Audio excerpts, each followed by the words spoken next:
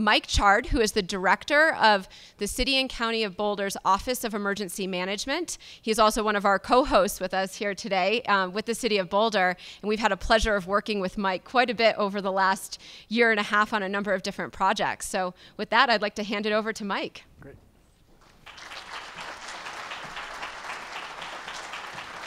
Thanks. All right, thanks, Rebecca. Good morning. Remember, she said hydrate with water, okay? Just to let you know. All right, well, kind of responsibility keynote is to not really maybe educate you, but try to inspire you. So that's my goal today, is try to inspire a little bit, lead off, get some energy going. Everyone's feeling pretty good, stoked, right? Early in the morning, we're caffeinated. Everyone's feeling stoked? Everyone's feeling stoked? There you go. That's what I like to see. Got to have some energy here. So why do you think I'm opening with a tomato?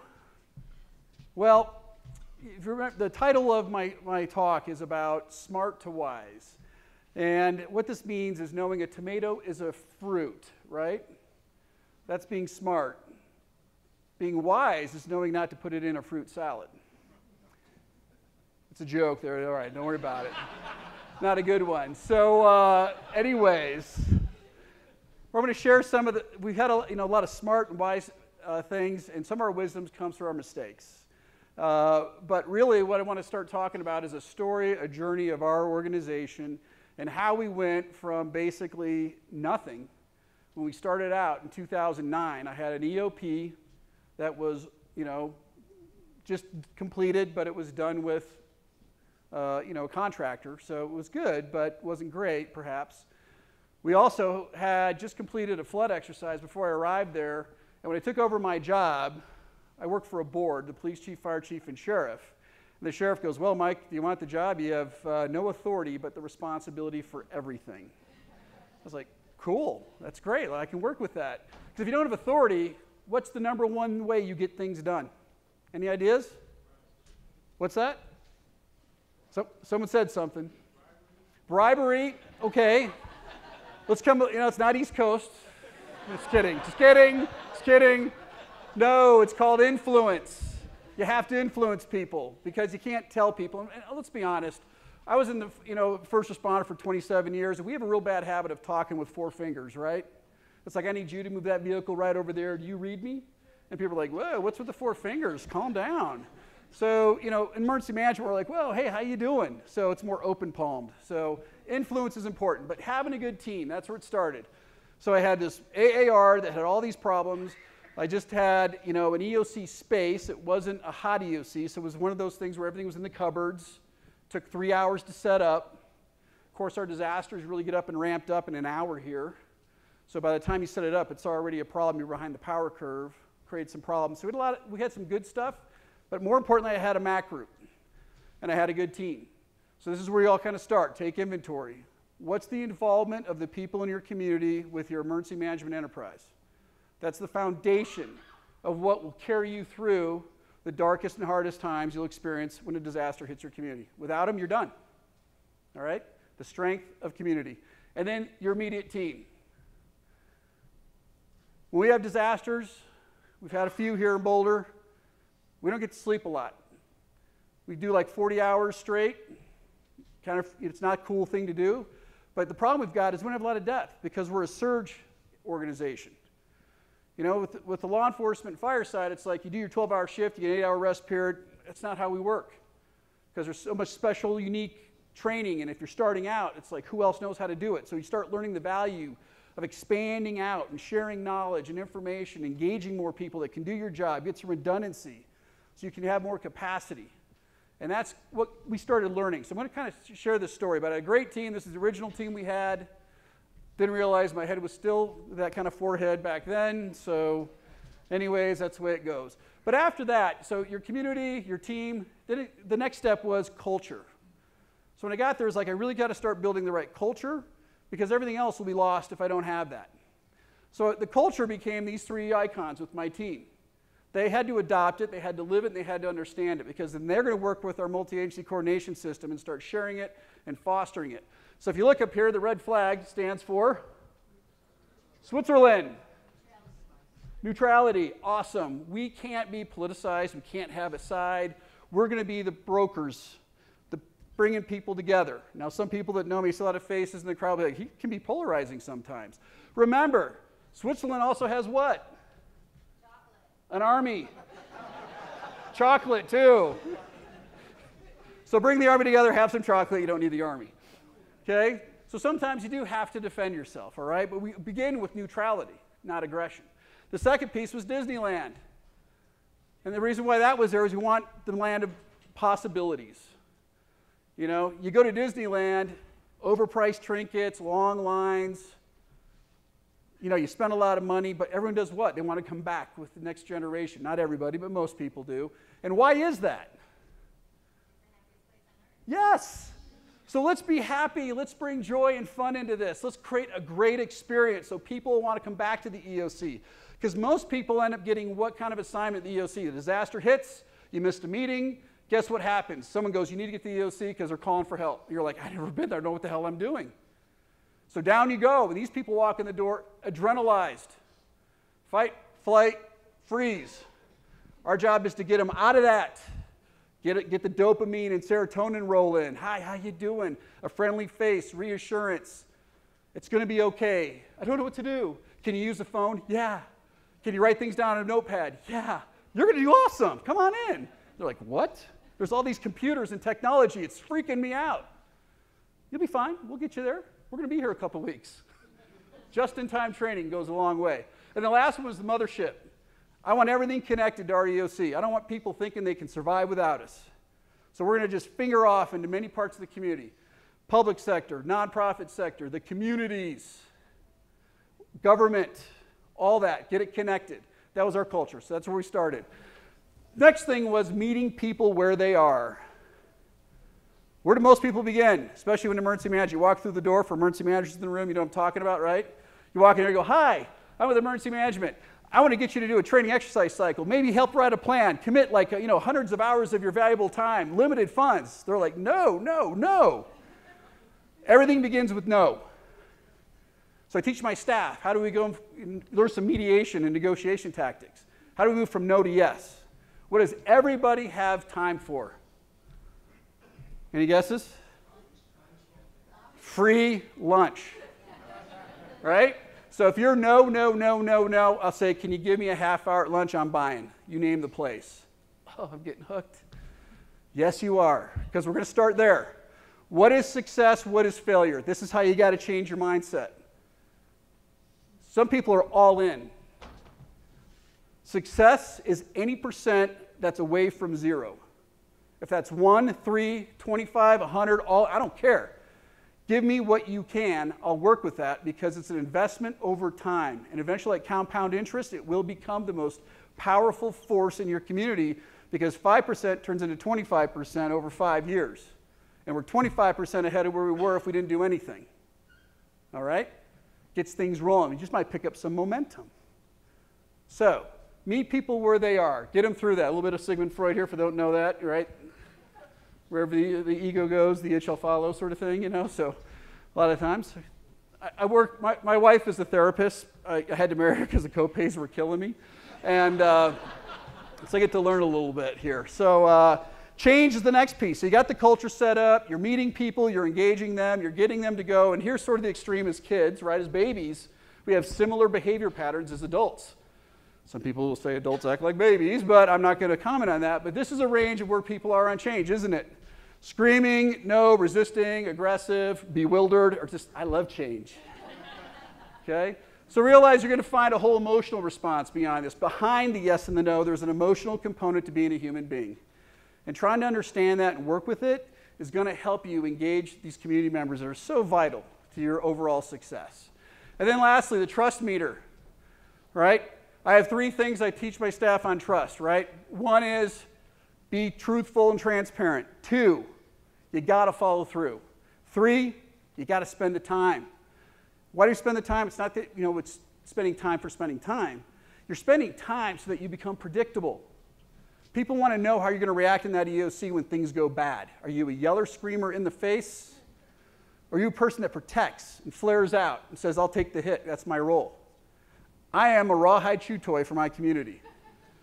If there's a policy group person or someone that's angry, my job is to get them out of that environment, the EOC, pull them aside, let them be human, get it out of their way. I don't react to it. I just realize here's where you are. So yell at me, don't yell at them. And then when they get done, say, you done? You good? What can we do? Part of that, people watch. That stuff becomes a big part of your trust. So those are 3 levels I teach my staff they got to be working on when we're building that trust. Because without this, it doesn't matter. You won't get any implementation going.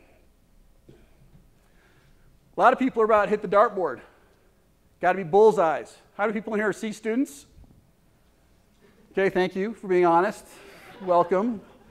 Okay, we know where all the A students go. They go into GIS.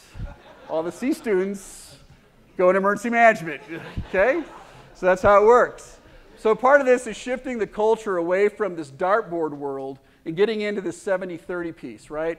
We have a saying, and in Boulder, you'll see it a lot. They'll say 7-0 and go is Chard's mantra. Let's get it. Good and go. A boat has a bilge pump for what reason? Because it's not watertight.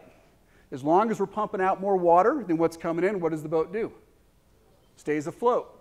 That's how you got to look at what you're doing. We can get so caught up in being perfect that we yet delay implementation.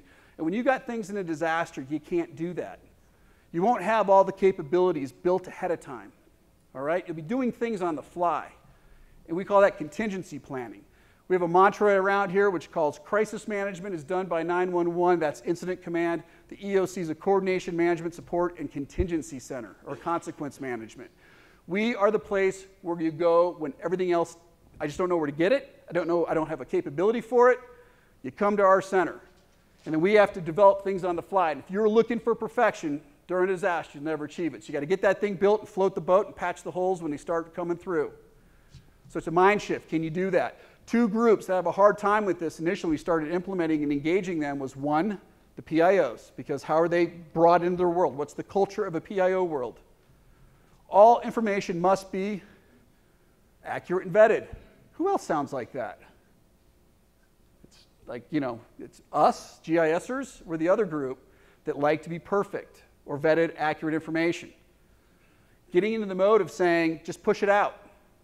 Get it out there. Create bandwidth competition for all the people that are out there posting all kinds of crazy stuff because social media gets cranked up. I love social media, by the way. I use the heck out of it.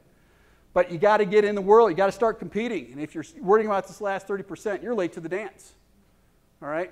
So you got to push it out and get comfortable with it. This is the most accurate and current information we have at this time. Stay tuned for more. And you'll build in to accuracy, but you're going to start out with just being involved and engaged. 2 different sort of mindsets. Meat and potatoes. Ooh, that looks pretty good, doesn't it? A little big chunk of meatloaf. Got some, yeah, then you get an angioplasty right after that. Feels pretty good. I feel like I got to pop a nitro just looking at it. All right, so define your meat and potatoes. So we've got culture built, we've got trust built, we've met some people, we've engaged them, we've got them thinking, you know, different mindset. You don't have to be perfect, just 70-30, 7-0 and go. You got them going. Now we got to figure about what are we trying to get done. The human side's out, now it's the business side. What are our processes and our policies? You got to know what it is. So you got to get some meat and potatoes defined. By that, we went down and we said, what does our EOC do? So I use this, and it can be debatable, and I get it. I'm a debatable kind of guy. I argue with myself sometimes. But for incident command, it's life safety, incident stabilization, property conservation. That's what you do. For an EOC, these are mine. This is what we do. I don't have a process, I don't have a mission that doesn't fit CRISP EOC. That's what we call it. We want a CRISP EOC. I like that funny little acronym there, right? So our whole design and everything feeds into this mission set. That's the meat and potatoes. So feeling pretty good about myself. Now I need some structure. So here's our EOC structure. You'll notice we've got a lot of ESFs because we're Boulder. We're different. Okay? 15 in the National Response Framework. We're up to like 30, hope to be by 50 by Christmas. Anyways, you'll see we have some GIS folks in here under our situational awareness section. So they get in there and they'll ESF 26. We use ESFs when we have multiple jurisdictions or organizations that need to be brought under a unified planning center or point. So when you see an ESF, that means there's government, nonprofit, private sector people that are part of that. And then we hold ESF planning meetings to help them build capabilities and plug them into our EOC. And you'll see a whole mess of stuff there. I can explain this later. Just a little side note on Boulder. We like to think we're different. You know what the best part about living in Boulder is? We're only 25 minutes from Colorado. It's really pretty nice. It's not a short drive. You're there. Scott, you've already heard it, I know. It's just, you've been around a couple of talks. And then after we get our processes going, because now we know what our meat and potatoes are, and we now start to figure out our processes around this, we got to figure out what's our variance tolerance. So what this means is what's bad and what's good. It's your goalpost. Many times you write SOPs and policies with no thinking about what is the process going to be and what's the range of acceptable performance or behavior. So we start defining this. Upper and lower tolerance limits of that. And then we start to go to work once you get a framework of that is figuring out, all right, what's the bell curve of people that are going to be working there. And this is what I've kind of seen in the EOC over time. You walk up, you got it, like, oh yeah, I got it. Like, oh, we're good. So being able to detect when people aren't even in the variance goalpost is important. But once you kind of figure that out, then we start doing a lot of lean work. So we'll start doing a lot of sticky notes. If people know, we call them flow charts over in Boulder now instead of flow charts, but it's process mapping. And it's give me a whiteboard and some sticky notes, we can change the world. That's how you can do it. It's that easy.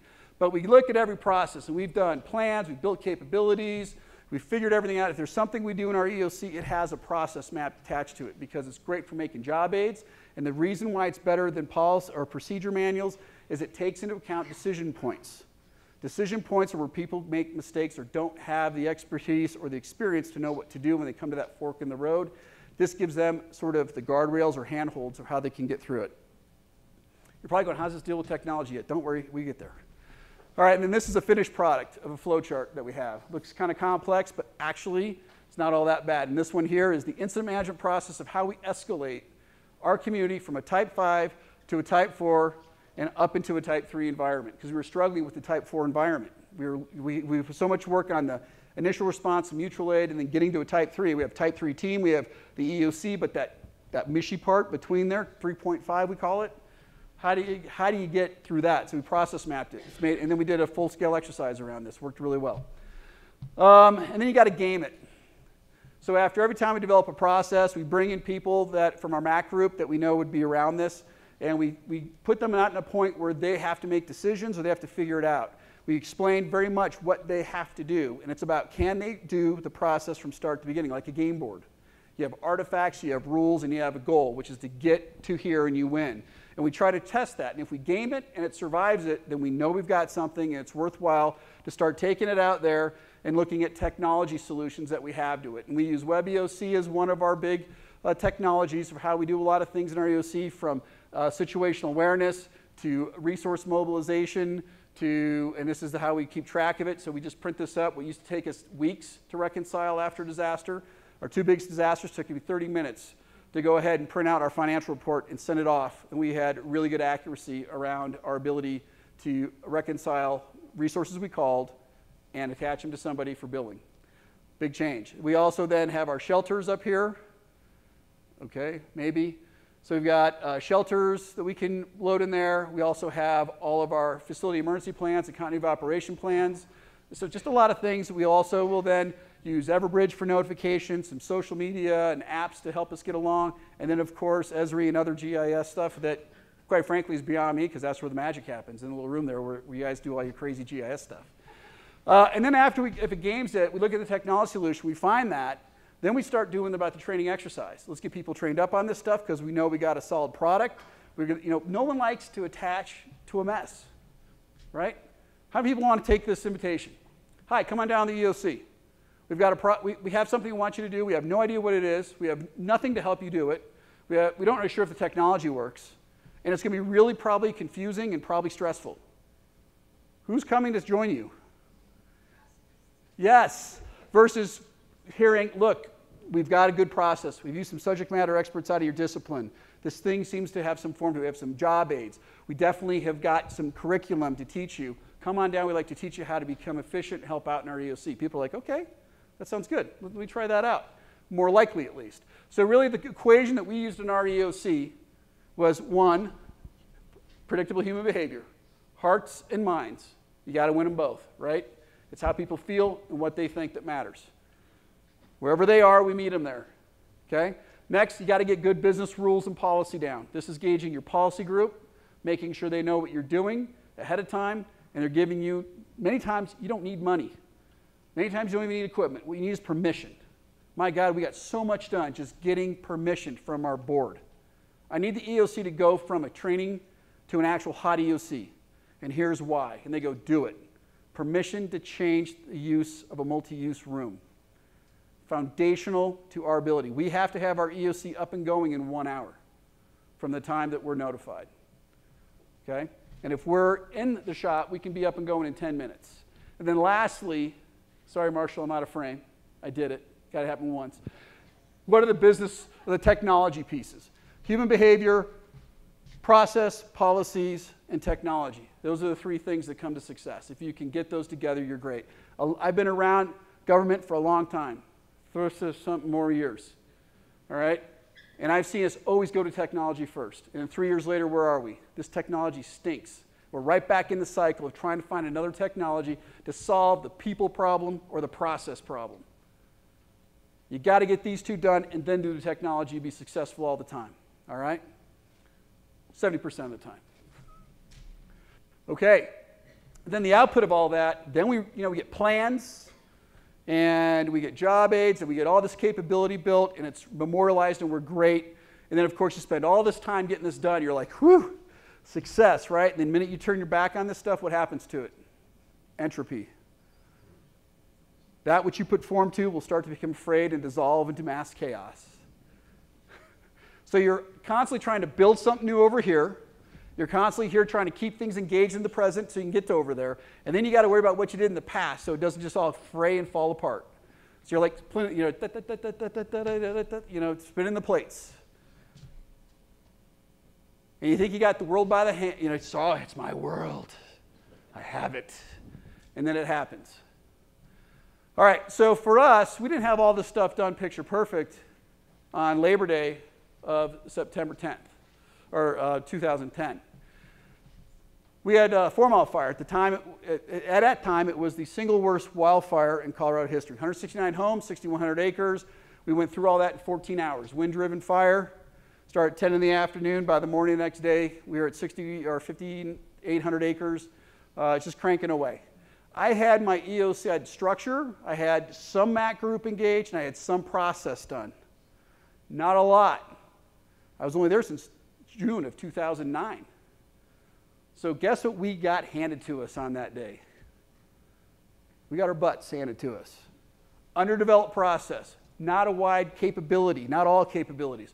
So we were doing a lot of stuff on the fly. And it was one of the wildest experiences of my life. Our EOC was activated for 5 straight days, 24-hour cycle. Recovery started shortly thereafter.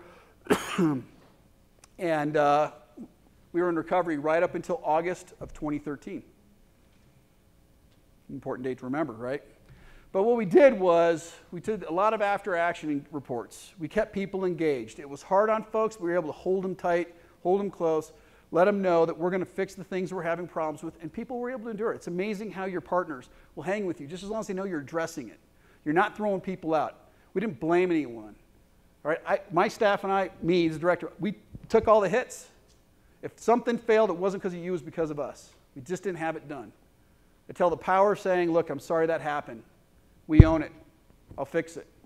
And people are like, okay, cool. All right. So we were able to keep people engaged for this and get through our after action, and more importantly, the improvement. One thing that we did here, though, was we had a little bit of breaking the cycle in our county. Our county had this really bad habit of we would do these larger scale emergencies, and we'd have fail points. And there'd be no beyond that. So we're constantly going to a point and then going back, doing our after actions and our improvement plans, and kind of getting in this cycle. But the improvement plans really wouldn't get much fixed. So guess what we wouldn't do? We really wouldn't get to the next level. But because we had some front-end work done that wasn't there before, we were able to climb that mountain a little bit. So we had some successes as opposed to all failures and a lot of bad energy and motions. Anyone been around those? Calls don't go well, people are angry. In the community, a lot of places, they start turning in on each other and grinding, and that's when you know you got problems. Okay? But we were able to get a little bit further up so that we could kind of see a little more. Oh, we need to go that direction. But then we really wanted to follow through heavily on the improvement plan, which was strongly supported by our policy group. They forced people, get in there, and get, you to be involved. It helped me. I didn't so much have people, I didn't have to meet people as much where they were. They had to kind of meet me where I was now.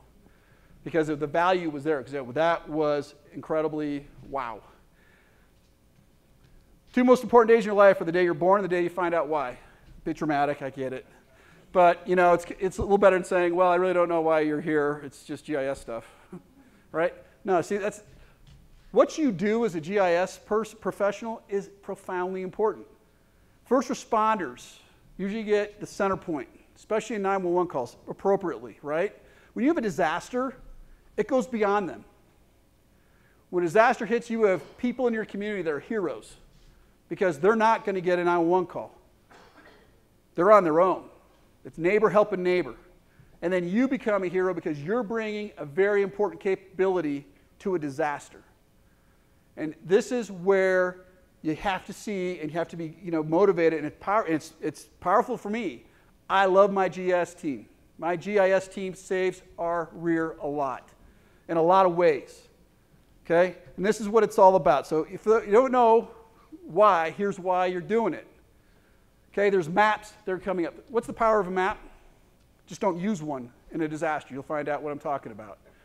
Being able to look and see, watching human beings at a community meeting and having a map to show them what's up, what's down, takes away the horrific state of not knowing. Suspension of grief or stress, we call it suffering. GIS people have a tremendous impact in driving that down. Sheriff Pelley here, great boss to work for. We have community meetings. People are coming to these things. They want information. They want to see information. The PIOs rely on you to get that information out. So it has a public information communication piece to it. The resources we need. If we can get a size of a fire, it gives us the ability to kind of see what's there. If you can geolocate those resources, you have more safety for first responders. It helps you also lean forward because what you do profoundly affects situational awareness and the ability to know what's happening, more importantly, predict and forecast trends. This is sort of what we came up with in our experience of how things go between recovery and response. And you'll see all these things have to be done if you want to run a disaster well. You better have a capability for each and every one of those things. You better expect these surges. Otherwise, you'll be caught and surprised. GIS helps us map this, understand it. Situational awareness, like I said, is profoundly important. It's one of my critical missions. Without it, we're dead in the water. GIS helps us gain it, maintain it, and develop it. Policy group loves to have current information. Our GIS staff takes what's simply a wall map and our EOC, which, by the way, just getting this is important, right? We like to call it the 1983 plan. For those of us that are old enough to remember the day where we had a pager as our means in a 3-channel radio and pads of paper, we ran disasters that way, right? It's not on, smartphones. Technology fails, you better have a 1983 plan. We just did our 1983 plan in our EOC in October. It was a coronal mass ejection from the sun that took out everything, and how do we do everything the old school way. But this is still GIS, right? Up above there is our GIS Chipotle menu, because what we have is all these ESFs, and people want a map, or people want information. So instead of creating a line, we need a better process. So GIS came back with a process of here's how we want it done. They got a cool form. They got everyone understands it. You got job aids to help you figure out how to request it. It goes very efficiently, very smoothly. People are getting maps very, very fast. So you have right there's a little testament to GIS. Over on the right, you'll see our gong in the EOC. So we have a gong for it. I'll explain why we have that here in a bit. On top of that, our GIS team takes that map and then turns it into this kind of stuff. This is our next gen. This is working with NAPSG here recently. We just held a tabletop citywide with all our policy group. And just being able to take this situational map, take all the data that's in there, draw out polygons, and pull up information about residences, vulnerable populations, road closure potentials, the number of people that are evacuating, gets me to do what? Lean forward. Back in the older days when I started out, the ICS interface, the EOC ICS interface is such the 1990s called, they want their interface back. If you're an EOC and you're waiting on your incident commanders to call you with information, you're missing valuable information, which is what? Social media. Data mine the heck out of that. Another topic. But being able to take that information then and plug it into a viewer and then start translating that into information profoundly can increase your situational awareness immediately, whereas you're not waiting 3 hours for the incident commander to kind of figure, okay, great, I got some time to talk to the EOC. All right, damage assessment. Another place GIS plays a profound impact is we have a damage assessment plan team, and our GIS folks take that data, they'll heat map it, they'll be able to geo-reference everything that's going on. We have portable smartphone devices that come in, download it, go to the GIS layers. They then bring that up, and boom, there it is. You can see impacts. So if I can get situational awareness and I can determine impacts, I can determine capabilities and where we're going with this incident, how we need to handle it. All that was built for the 2013 flood. And then the worst day happened.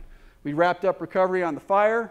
We had like 2 weeks of like, woohoo, we're done with the recovery, and bam, here comes the flood. We got 17 inches of rain in 4 days. We basically have an annual rainfall here of 14 inches. Basically, the entire county was covered. I had one road open. Deep canyon flooding, just pockets. The upslope came in and just kept ringing out along the Front Range, and Boulder was the center point of that whole flood. We had 4 deaths, 10 in the overall, but everything that we've been working for from that fire, had we not had that fire, which created a burn scar, which also then made us change the way we monitor weather and the way we react to it, made us razor sharp. We were on this when the first drop of rain hit at 2 o'clock that afternoon. We were already starting to track it. And we moved with the disaster. We didn't wait for it to kick our butt a little bit and then shift and try to figure out what the impacts are. And the bottom line on this, to close it up, is sort of Darwin. It's not the strongest or the smartest that survive. It's what?